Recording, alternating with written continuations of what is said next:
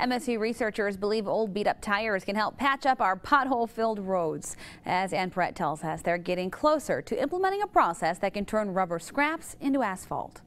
This is a regular asphalt, and this is a rubber-modified asphalt. They look the same, but the one on the right is made with recycled tires that have been cut up into pellets of what's called devulcanized rubber. We first mix this with asphalt binder at certain temperature, at high temperature.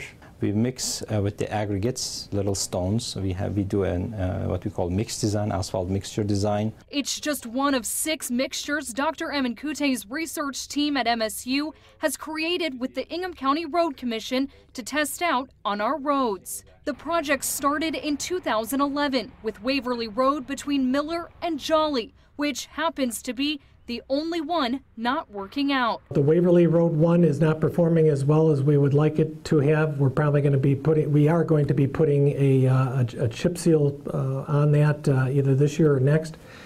And to protect that was a fairly coarse graded mixture. But where the rubber meets the roads on sections of Hazlitt, Cornell, Bennett, and Lake Lansing roads, the summer and winter conditions haven't stood a chance. When you put a rubber, like an elastic or a flexible material inside there, as the cracks progress, when they hit the rubber, they stop. Good news for Michigan drivers year-round. Longer lasting roads and reduced waste in our landfills and vacant lots. And in the long run, less funding needed for our roads. If you need less maintenance over, let's say, 20-year design life, then obviously this is going to be a lot more economical in the life cycle. In Ingham County, Ann Perrette, Fox 47 News. 2 other counties and 6 communities across the state, along with Michigan Technological University, are all working on similar projects.